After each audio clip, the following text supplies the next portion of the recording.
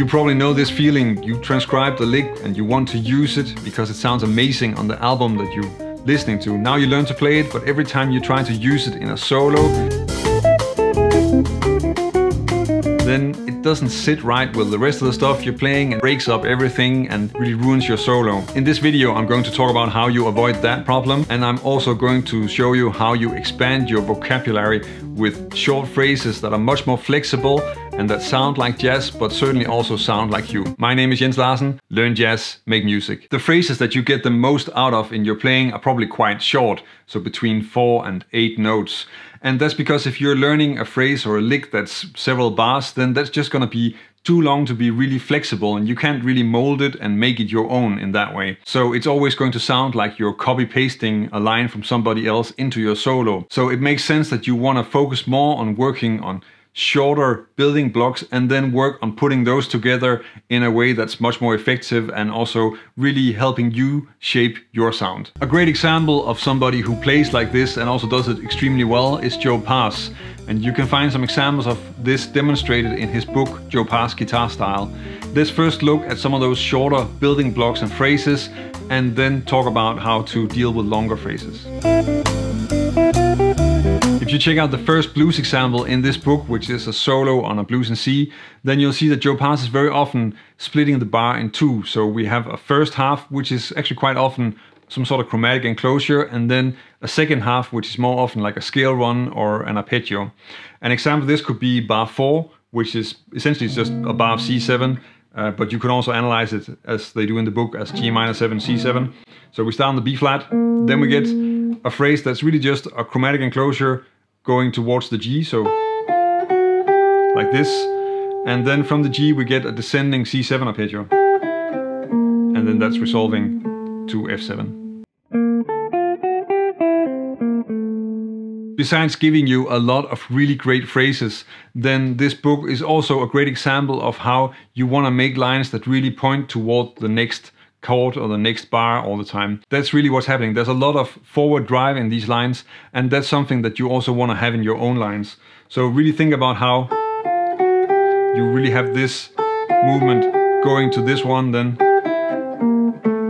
really going to this. So you're always driving forward and always pushing towards the next heavy beat, which is of course 1 and 3. You should really consider checking out this Joe Pass book. It is really worthwhile, and it's a great place to study some really solid jazz vocabulary and also hear how it's really used in a musical way. Besides that, it's also really good for your reading because there are no tabs in there. I was actually thinking about making a series of videos where I'm talking about different books, but not only about what's good about the books or bad for that matter, but also about how they teach and what they're focusing on. But we'll see if I get around to doing that. And you can really benefit from studying the solos like this and analyzing what are the building blocks. For that, it actually makes sense to also look at what are the different types of building blocks. Let's do that next. Let's use this Joe Pass chorus to just define a few different types of building blocks that we have available, because actually it has a lot of different things in there. In the D minor 7 bar, we have some Coltrane patterns. So the bar sounds like this. And actually that's first an F major Coltrane pattern, so, and then a descending A minor Coltrane pattern. There's also a scale run in the next bar.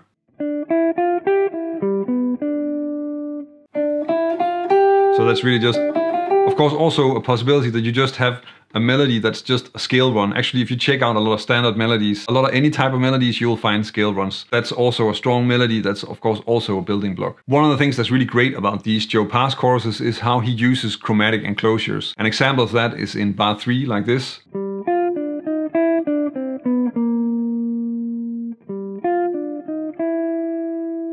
And I think that's one of the main things you want to learn from playing and studying these choruses, the ability to use chromatic enclosures and chromatic phrasing like this in a jazz way. And of course you also have some great examples of how you can use arpeggios, even if Joe Pass sometimes insists that he doesn't really use arpeggios. Now it's not that it's not done or it's not good, it's just that I don't do it. In the last bar of the chorus, on the D minor 7, we have a D minor 7 arpeggio.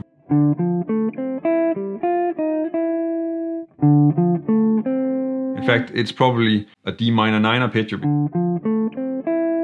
it continues up to the E on the G7. Of course, there are many different types of phrases, and these 4 are not covering everything, and there are also no strict names for them. You really just have to organize that for yourself, I think. And that's probably going to be better also because you're probably going to be more inclined to use certain types of building blocks because of your taste. And that's what's making you sound like you, that's just fine. But it is worthwhile just thinking about the different building blocks that are used and understanding how melodies are constructed, because that's going to help you play better lines and come up with better lines yourself. If you think about these small fragments as building blocks, then you can start constructing your own 2-5-1 licks like this.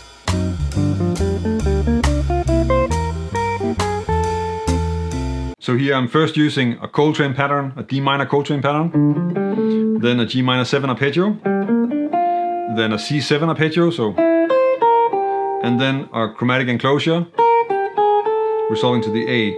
And that's of course just using really 4-note blocks most of the time, so that's a 4-note block, the G minor 7 arpeggio, and then also trying to lead into the next one, so this is ending on an F, taking me to the E where I play the next one. And then also resolving, really just making it a smooth transition from C7 to F major 7. Another example could sound something like this.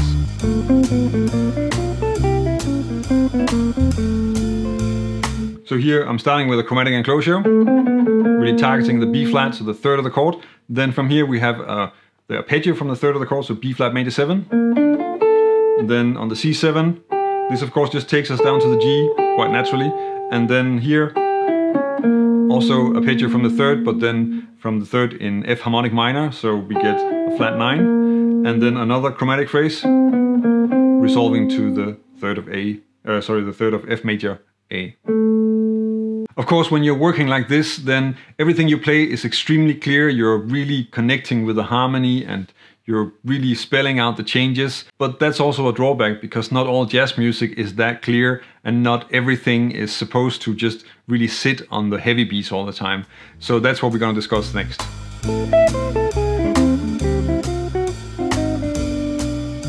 This is an example from the video that I did on why you should study bebop. And I think when you look at this, you can clearly see that it's really constructed from building blocks. So you first get A minor triad, then the A minor major arpeggio, and then a chromatic enclosure, and then just a short D7 altered scale run to resolve down to G major 7. So in that way, it's really put together from building blocks, but there's also something else connecting them because you also still have the sort of voice leading thing happening within there. That does mean that you want to work on not only connecting building blocks, but also seeing how you can connect them and having sort of a larger idea happening. This is something that you also can analyze. When you're analyzing licks, then look at what is the longer idea. Don't look at the specific notes, but look at sort of the bigger picture and try to figure out what that idea is and see if you can use that using different building blocks that you already know. This solo example is from a Rosenwinkel solo on I Remember April. It's in fact also one I did a video on, so I'll link to that in the description. I think it's quite clear what the building blocks are because first we get a C major 7 arpeggio on the A minor, then we get a descending F minor triad, which you can call a lot of things. It could be an E7, it could be a side slip to a B flat minor, and then we get the E minor triad, and then we get this phrase, which is kind of like a D major triad, and then an E flat minor triad, which is of course also just D7 altered, resolving to the A on the G major 7. The thing that's interesting here is that he's not really sticking to emphasizing 1 and 3 and sort of keeping it clear in the beat or in the groove in that way. He's moving on top of it and he's using a lot of 3-note groupings. So of course we first get, this is a 4-note grouping, but then we get some 3-note groupings before he resolves. So in that way he's kind of making a little bit vague where the bar line is, and in that way being a lot more open sounding and a lot more free on top of the meter. Not always playing your lines so that they fall on the heavy beat is actually a part of jazz tradition. We don't always play that square, and this is something that you don't only find with more modern people like Rosenwinkel. If you check out Charlie Parker or Sonny Rollins, then you're going to find numerous examples of this as well. Here's a really famous example from Parker. So here he starts off with just a G minor 7 arpeggio and also really targeting the 3. But then we get this moving pattern that's 3 notes. So he's really playing a pattern that doesn't sit in the meter at all and is kind of suggesting another meter, namely 3/4. So we get first this 3-note pattern, then this, and then finally this one. And this is quite typical for Parker. He will play a lot of phrases that actually rhythmically are quite free, that like this suggest another meter, or maybe he will suspend the resolution of a dominant till in the middle of the bar, and in that way create some extra tension. It's a part of jazz tradition, it's a part of the language, and it's also something you want to try to incorporate besides being able to spell out the changes. As you can probably tell from analyzing all the phrases in this video, then one of the most powerful building blocks that we have is arpeggios. And if you want to check out some more options when it comes to having more arpeggios in your vocabulary, then check out this video where I'm going over 25 different arpeggios that all sound great on a D minor 7 chord.